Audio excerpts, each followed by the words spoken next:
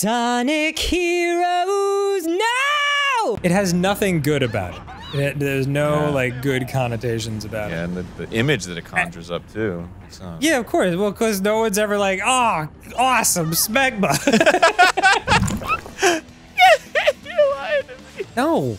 Why would I lie about the existence of Skimbleshanks and Mungo Jerry? Rumble Shanks? No, Rumple Teaser, Rum Tum Tugger, Skimbleshanks, and Mungo Jerry. And old Deuteronomy. You know what? I don't feel like you're taking this 100% seriously, and I'm a little offended. Wait, can I? Is this a different track over this way? No, it's not. Fuck! What am I supposed to do, man? Oh no! No! No! No! No! No! No! No! No! No! No! This is starting to feel familiar. Hey, I'm Grumps. I'm not so Grump, and we're the Game Grumps. Mommy Milkers! Hello and welcome back to Sonic Heroes. Aaron asked me to sing that, but that was his joke. So full credit to you, Aaron. Guess you know. It's fine.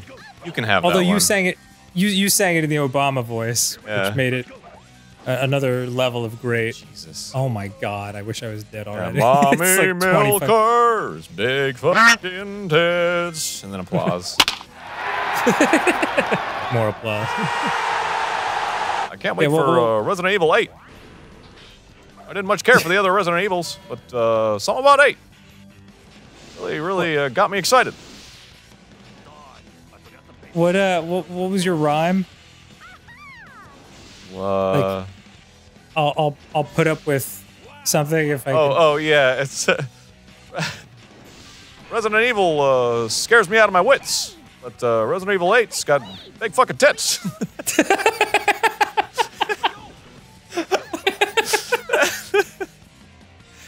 You're one of the best comedians I've ever known. And I will say, no! What even was that? You saw that. That was... I did. That was a joke. I did see that. I don't think you have any more lives, though. So please don't do that again, game. And you do? I have like 6 lives. We're good. What? Yeah, for some reason this playthrough just like is very, very generous with the lives. That's wonderful. Yeah. Like the Chaotix team? I think so. I mean, maybe I just earned them in the early game, but I think the game just gives them to me. Weird. Yeah. Okay, take it nice and easy. Nice and slow. Yeah. Take it easy! Why don't you take it easy? Should I? What is in here? Oh, it's just a bubble. Who cares? Cool. Also, yay. Don't, no spoilers, and we won't say anything beyond this. I just wanted to let you know that I watched the second to last Harry Potter movie last night. And, no! And goodness me, it's not the fun class to class Quidditch happy bundle of sandwichy joy that the first couple of movies are. Nah. That shit gets very real. Yeah. Hence the name Deathly Hollows. Yeah, I suppose you're right. But okay. Anytime you're in the air and I see you shifting from Dude, it's like landing the plane in the Top Gun NES game. Like it's just it's like trying to refuel a jet in midair. Jesus. But yeah. So I'll give you a full rundown when we talk after I see the final movie, but I'm loving them. Oh. What the fuck? What the fuck? You What know, was that? What? Like really? What was that? Just fucking zapped into the ground. Yeah. It's like that Far Side cartoon where God is at his computer and he has a smite button. And he's just like, boop. No. You got smoted. Oh. Okay. I'll take the lead. You're in a surprisingly good mood considering this game is shafting you left and right. Well, you know, I got an Obama voice in my heart. You sure do, my man. It'll be a great game, I think. Excellent. I don't know what makes me think that, but Resident Evil 8. I'll look out for that one. Resident Evil 8, the 16th student hid it in somewhere in the school. Look out for it. What? Watch out for it. Sorry. Isn't that what they say in Danganronpa? Oh. Mukuroiko Saba, the 16th student hidden somewhere in this school. That's right, yeah. Watch out for? Yeah. The ultimate despair. Ultimate despair, that's right, Dan. Dog, I paid attention through that shit. I mean, we played it for 4 months. I have to take out this robot now? Is that what's going on here? Hip! Hip! Okay. Oh, I have to kill that one, too. That was the answer the whole time? Oh my god. I'm such a fucking douche. Alright, take it nice and slow. Who even wants to hang Super out with me, careful. dude? This is fucking ridiculous. What a waste of everyone's time to see all that shit. Realize I'll hang out with you. That was, well, thank you. I appreciate that, but I know it's a pity hang, so. It's not a pity hang. Well, you say that, but It's gonna turn into a pity hang if you keep calling it that. well, you know, that's just a self-fulfilling prophecy as far as I'm concerned. Yeah, that's how it goes, man. When someone's like, you don't really want to hang out with me, I'm like, well, now I don't. Yeah. Yes. It was cool, but you fucking made it weird. Yeah. That's the am I bothering you conundrum. Like, yeah. Am I bothering you? It's like, now you are. Yeah. Yeah. I promise you, you weren't. Oh my god. Aaron. Oh. Watching you like approach it at 2 miles an hour. Like, what could go wrong? What could go wrong? Yeah, I was just looking around, like fucking hyper vigilance. Like, this game is giving me like some form of like clinical anxiety. Of course. Oh god. Oh, I don't care. You know what? Do I really care about what grade I get? Nah. Nah, bro. Smash cut to every time I'm like, ooh, S, that's nice. Yeah, I did it. Susie! Mom! Bring me my celebratory baby foon spoon.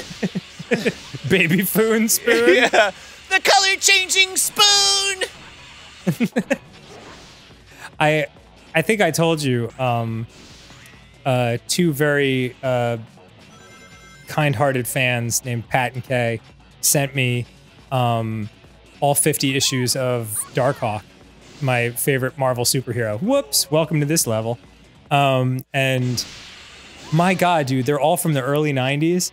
Those, like, the advertisements are like fucking time capsules. Yeah. Was that the amazing. Gross out era of advertising? No. It was before all that. Where everything's like screw your mom, eat snot, and like shit like that. It was most certainly not that. Just shit like that. But it's actually very like charmingly innocent and like, whoa, turtles in time, you know, like that kind of stuff. And there's a lot of like, excuse me. There's a lot of like historical stuff that's interesting where, you know, it's like, meet Jack and Sally from A Nightmare Before Christmas in theaters this fall. And you're like, whoa, can't believe that was ever the case. Yeah, I remember seeing a trailer, like a commercial for it. I remember like, for some reason, I remember seeing Lock, Stock, and Barrel on the TV. And, yes. And like exactly where I was in like this weird, I don't even remember what house that was. Like, I wouldn't even know how to ask my parents because I'm like, it was a house and it was like kind of small and it was like. Did you just say I know exactly where I was, but I don't know where I was? Well, what I mean is like I can remember what it looked like. Oh, but you don't know what actual house in Yeah, I see. I don't know whose house it was or like where it was. But Right. I definitely remember like what the room looked like. Yeah, it's fascinating, man. And what made me bring that up? Oh, now I remember. You just see all those cool like 90s toys and things that you clearly forgot ever existed. And there was this pen, like it was a type of pen they were selling it because you know they know it's mostly like 13 or 14-year-old kids that are reading that. So there's a lot of like. Was it the spy pen? I don't think so. Okay. It was a pen along the lines of those hyper-colored T-shirts that would change color if, like, according to body heat. So if you press your hand on it, it would be that spot would be turn a different color for a little while. But it was pens like that they were marketing to like students for school. But like you hold them, and as you hold them, and like the sweat from your hand changes the color of the pen. And I was like, whoa. I fucking want that. Yeah, it's like, man, we got the coolest toys back then. It's like offer available until August of 1994. I'm like, shit! That's, yeah. Oh, I just missed it! Yeah, man, there's so many old toys and stuff. There's this, I think I mentioned it before, but there's this YouTuber, Billiam, that like reviews like old 90s and like early 2000s like electronic toys. Mm-hmm. And some of them are so fucking cool. Some of them are so lame. But it's like, yeah, I miss that era. And like, you know, every era has its strength. And like I'll go to the Target or whatever and look at the toy aisle and I'm like, whoa, man, if I had these when I was a kid, that'd be fucking dope. But sure. But also, like, I look at some of the old stuff that I didn't ever get, and I'm like, oh, this shit's sick. Like, whoa. Yeah. So. Yeah. Yeah, I don't know what it was, man. Like, I mean, I guess it's just that time in your life when you would buy toys and actually play with them, you know? Like, if I were to buy toys now, they would just go on a shelf and be, like, museum style, like, look at the toys I own, you know? And that doesn't really appeal to me as much as the 64-person wrestling tournaments that I would have with my action figures when I was a kid, you know? Yeah. Oh, motherfucker. Whoops. Wait, I'm collecting something? Oh, God, I'm collecting something. Oh, no. I don't know what I'm collecting. Well, you gotta look at that, man. Because God knows I'm checked out. Shit. I don't know. It doesn't say it? Well, it did at the beginning, but you can't check it later. Oy vey. I still try to play with my toys. That might sound juvenile, but hear me out. No, I'm cool with it. Because, like, I don't know, when you get older, it's like obviously like the sense of that you're like doing something. I don't know. Mm-hmm. There's like some humility there or something. I don't know what it is. Like shame of doing something like that. But like, A, I don't feel that, and B, what I like to do with figures, because they're usually like it's those, dude. It's those that you just busted. Oh, that's what you have to destroy. Shit, I've missed a bunch of them. It'll loop you around. Yeah. But what was I saying? Oh yeah. Yeah. They're usually the shame of playing with toys as a grown man. Yeah, but they're usually action figures from like, you know, franchises I like and stuff. So what I'll do is I'll try to make myself laugh with like scenarios with them. Mm-hmm. And I'll just like, you know, if I get like a Goku figure, then I'll like pull out a Vegeta figure and I'll just be like, I'm Goku and I'm fucking here to save Frieza. And Vegeta's like, hold on, Goku. You know, like I'll just do like a little improv sketch, basically. Right. That's how I view it. And then once I make myself laugh, I'm like, all right, hell yeah, fucking did it. Maybe you can make videos like that, like for your talk tick or whatever. Yeah, you do. I've thought about that, but you know, there's so much. Oh, for fuck's sake, man! Can you not do that? Can you not fucking swing the camera around when I'm like riding on this very specific tiny rail that needs like the most fucking accurate aim of all time? and just like, what? Looks like it, whoopsie doodle. The camera just 360. Whoa! And it like, I can't even see the fucking rail. It's pretty rough. Pretty rough. I can't lie. But anyway, there's stuff like that where so much of what I do and so much of like the humor that I come up with, this is already busted, right? Yeah. Is out there, you know? Maybe it's a tweet, or maybe it's a on the GameGrumps, or you know, it's something I wrote for like a live show or whatever. But you know, there's little things that I have to like keep for me. Like when I make everything like a form of entertainment for the internet, then I'm like, it's a slippery slope. Oh, of course, dude. To just like not have any fun in your waking life, like not value anything. Because there was definitely a moment in my life where that was the case, and I was just like, oh, how do I turn this into content, you know? Sure. And then I never allowed myself to just like have a good time with things. Yeah, I mean, I think it's a natural thing a lot of people run into when they're starting and building an audience and building a career, and but you're in a nice position where you already have one, you know, so you can start to take a step back and be like, you know what, I'm gonna actually live a little bit of life for myself in this very limited amount of time I have on Earth. And there is nothing wrong with that, dude. Yes, exactly. And also, like,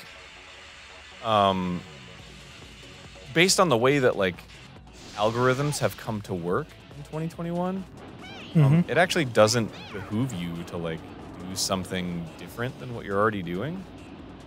It's very singular. Yeah, because if you just do one thing, the algorithm is like any algorithm, social media or YouTube or whatever, is much better at like delivering your content to an audience. So really, yeah, like I've been told early on in the algorithm days that to treat your you can use a Team Blast, dude, if you want. That's cool. Okay. To treat your YouTube channel instead of like the place that people view your content, more like a Netflix channel show page. Like you go to you go to TNG and it's episodes of TNG, you know. Yeah. And that's the algorithm knows best what to do with that kind of content, because it's like, okay, I know exactly what kind of content this is before you even release it, so I know who to deliver it to in the right way, the most like efficient way, and that's how your content can spread farther, right? And as time has gone on, those algorithms have gotten better and better at doing that. So like, you know, in 2021, they're amazing.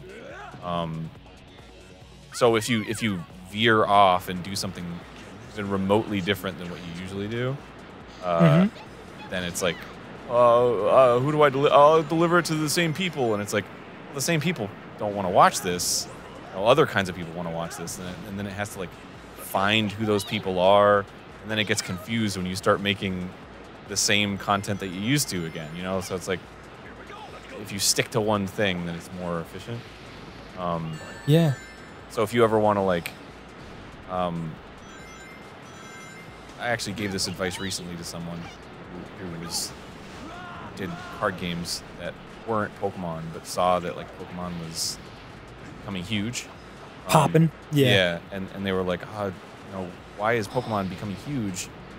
And like I do Pokemon videos and then like they don't perform. I was like, well, it's because people watch you for the other card game. Like you're like the guy to go to for this other card game. And you know, people don't want to see you do Pokemon. They want to see people who already do Pokemon do Pokemon. Shit. Oh my god, that doesn't look like a fun thing to fall into. How do you get these insights, man? How do you know this stuff? Well, you know, we do our own research with you know, with the channel, but also I talk to a lot of people. A lot of people that specialize in this. Right. They do their own research on their own side. And to be perfectly candid, I don't know if I don't know why I would feel uncomfortable sharing this, but Grump Out has been our experiment channel. Right. Because it's to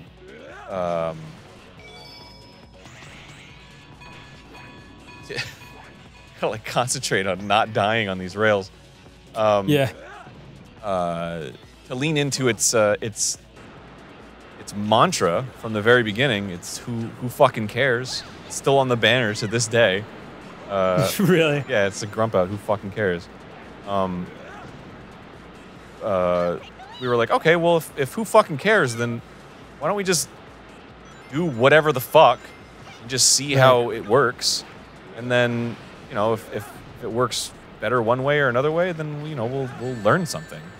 So it's like it's not GameGrumps where it's like it's very the same people watch every day and everything. This is Grump Out. It's just like it's little clips that'll show up in your feed or not, or certain types of clips that people like, or certain if it's a funny clip or if it's like a rage clip or like an insightful clip. It's like there's not a whole lot of consistency there. So let's experiment with like where these are delivered. And so that's Grump Out is experiment channel.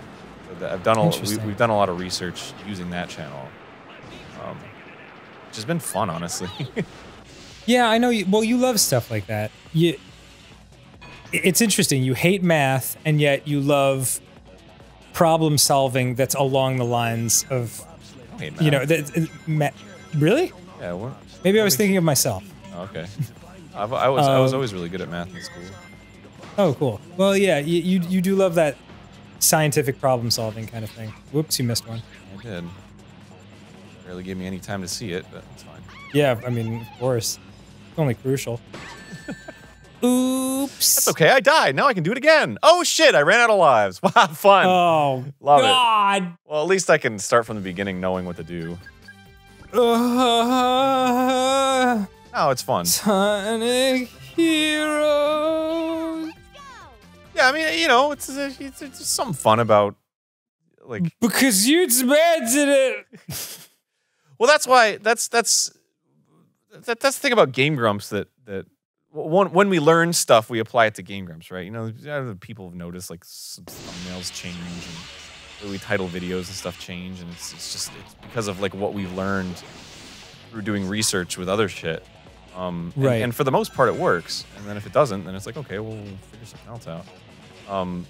But like, the reason I'm okay with that is I think a lot of people are like, well, that's annoying.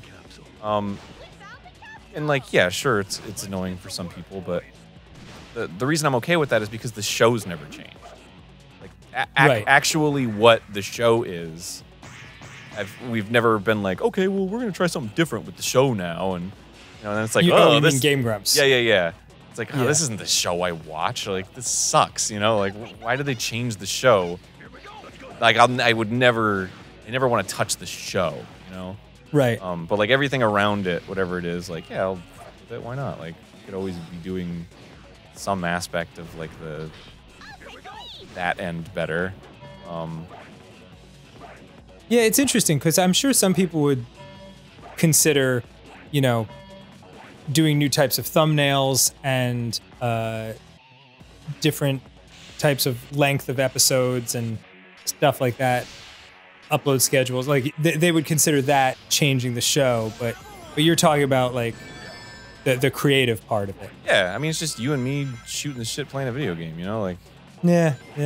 It's never changed like how. There's like a couple times in the past where I think we might have like experimented with like a different format or like starting the show with like a premise, or that was like really rare. It never seemed to really jive. Right. So it's like, yeah, I don't want to ever change the show. The thing that people like, they watch, can rely on, they know is always going to be there every day when we upload.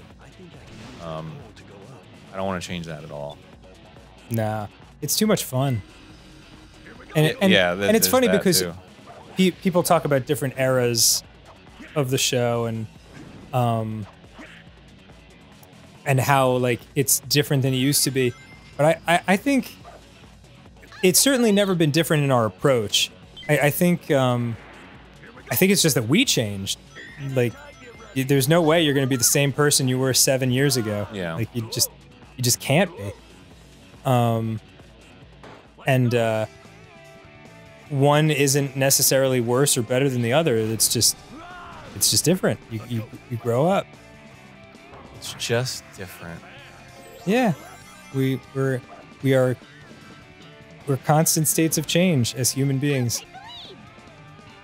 I love change. You get older, you like change better. No, well, isn't that a cliche that you don't like change when you get older? I don't know. I'm at peace with it now. One of my favorite Rush lyrics ever is "Constant change is here to stay." Yeah. And I think that's it's so simple and it's so deep and brilliant. Like, the one thing you can count on is that everything is going to change. Yeah, what's the... What is it? The only certainty is uncertainty. Yeah, yeah.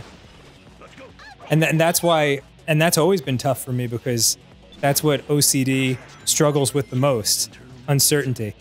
Like, sometimes shit's horrible, and it doesn't feel as bad as when it's just all up in the air.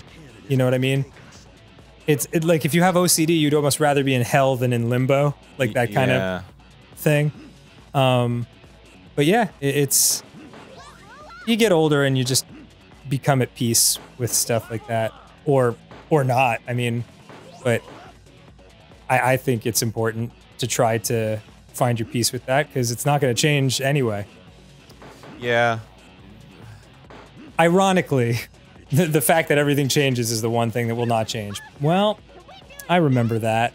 Yeah, this is fun. This isn't a roller coaster ride. This is death by falling off a cliff. Yeah. This isn't a roller coaster ride. This is hell on earth. Wait, this isn't tennis. This is anal sex. I can't remember what that's from. It's just one of the memes. Yeah, it's like when you get older, it's like you have more experience to know, like, so much of the shit that was stressful was like doesn't amount to anything, you know, like. Yeah. I remember things being so important in school. And, like, I knew so much, and it's like, oh no, none of that mattered. 0% of that mattered. Like, I already had made my friends, and they're still friends to this day. Like, all that shit where I was like, oh, I hope this person likes me. Oh no, I'm gonna be the laughing stock. It's like, nobody gives a shit. It doesn't matter. Yeah. Yeah. At the end of the day, like, 95% of it is just name calling. Yeah. And you're just like, well, all right, I've been called names before. I can handle this. Especially because so much of that era is like formative too, where like, use that time to do cool things, you know, like things that are creative or fun, as opposed to like stressful and like socially awkward. Yeah. Because I think of, what was it? My brother sent me a video of like No Doubt before they like had a label or something. They were just like performing for their school. You know, it's just like a tiny teenaged Gwen Stefani, and she's just like jumping around on stage, and like, you know, it's like obviously she's like less experienced than now. Like, she was still fucking. It was like, wow, yeah, that's like a young Gwen Stefani, like unrefined, still very talented.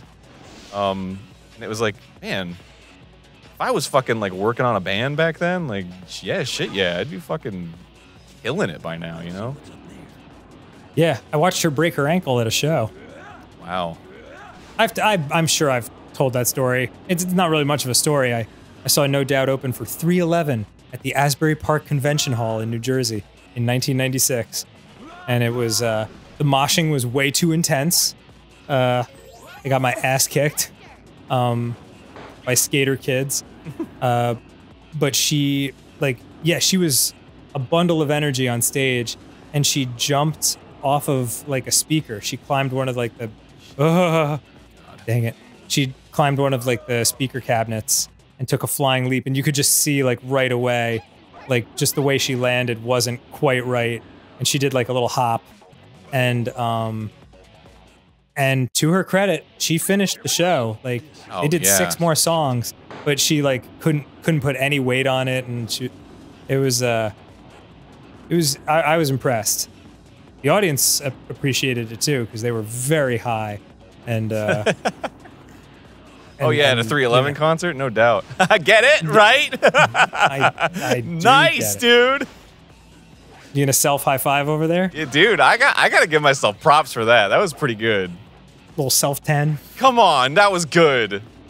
It was great. But like, you get it, right? Oh, I got it. I got it. It was 311, no doubt, and Shooty's Groove, I believe. Oh, I should have made a Shooty's Groove thing then too. I missed out. That's okay. That's okay. Damn, I'm gonna go home and tell my wife about it. There was a lot of huge pants at that show. That's what I remember the most. Oh yeah, fucking Jinko jeans, dude. Yeah, yeah. Oh my god. 1996 was right around the time when pants were starting to get enormous. Man, I used to be like, oh man, I wish I could afford a pair of Jinkos.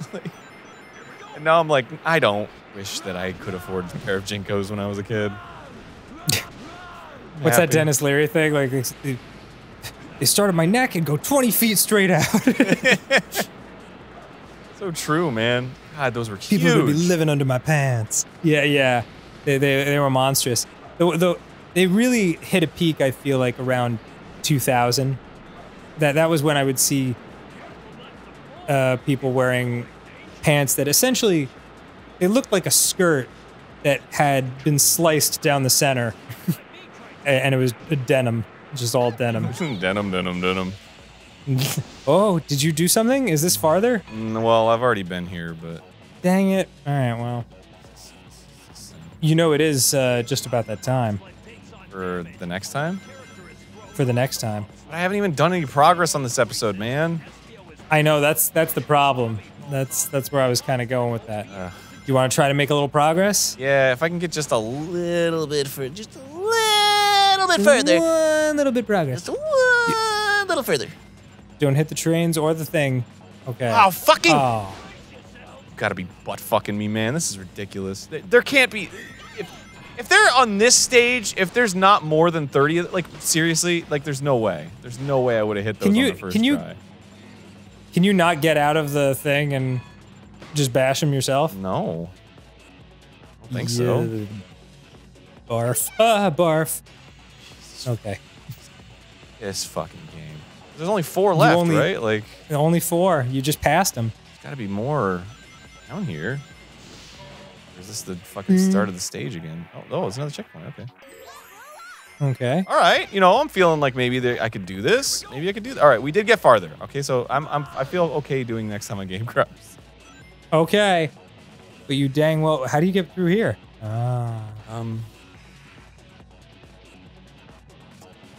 No.